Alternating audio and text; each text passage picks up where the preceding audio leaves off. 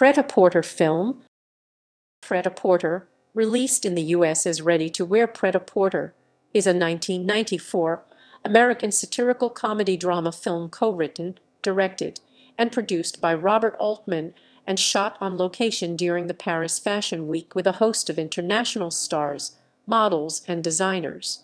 The film features an extensive ensemble cast, including Katarzyna Figura, Anouk Aimée, Marcello Mastroianni, Sophia Loren, Kim Basinger, Stephen Rea, Lauren Bacall, Julia Roberts, Tim Robbins, Lili Taylor, and Sally Kellerman.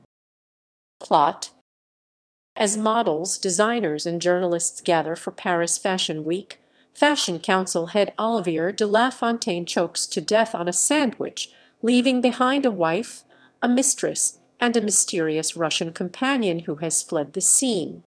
As the death is being investigated, three rival magazine editors vie for the exclusive services of a trendy photographer who sexually humiliates the three, leading them to vow vengeance against the photographer. Meanwhile, two American journalists begin a hotel room tryst during Fashion Week. Cast. Production. In reference to the scene in which Simone's models walk down the runway completely naked, Robert Altman said, "The actors knew, but most of the audience didn't, so I got the surprise reactions I was hoping for. Those women were wonderful. However, I think that without Ute Lemper, the pregnant bride at the end of the show, the scene wouldn't have had that same impact." And title. In the U.S., the film was released with the title Ready-to-Wear Prêt-à-Porter. In other countries, the original title was used. The U.S. DVD and VHS title was Robert Altman's Ready-to-Wear. Reception. The film was R-rated by the Motion Picture Association of America (MPAA). However, following an advertisement by Columbia Records for the soundtrack album featuring a naked Helena Christensen in the New York Times, which also said "see the movie," the MPAA threatened to rescind its rating unless the company agreed not to use the image advertising the film. Critical reception.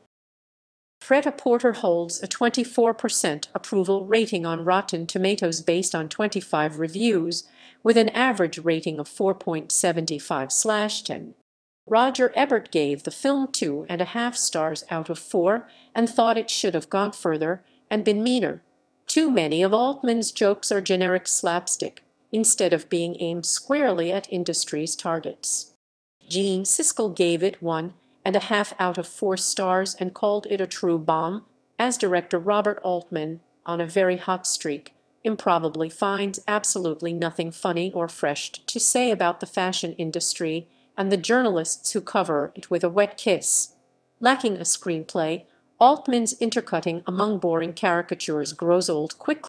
Rita Kempley of the Washington Post called the film a mess that was most compelling when Altman turns his camera on the kitschy runway shows themselves, though perhaps Altman should have made this film as a documentary instead. Kenneth Tieran of the Los Angeles Times wrote that the film sounds like Altman's most recent successes, The Player and Shortcuts.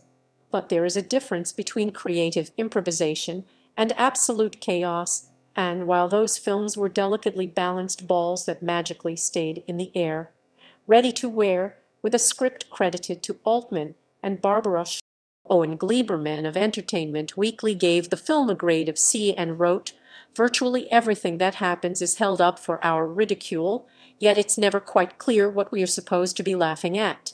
The characters aren't really mocked for their attitudes, their obsessions with glamour and money and style. They aren't savaged in any specific, observational ways that could truly." Box office. The film had a weak debut at the U.S. box office. By the end of its run, the film grossed $11,300,653 at the box office in the United States and Canada. It grossed $35.05 million internationally, for a worldwide total of $46.08 million. Year-end lists. 8th worst Janet Maslin, The New York Times. Dishonorable mention William Arnold, Seattle Post-Intelligencers, Intelligencers. Accolades. Soundtrack. Here comes the hot stepper Harticle mix in camos. My girl Josephine Super Cat. Here we come Salt and Pepper. Natural Thing and People.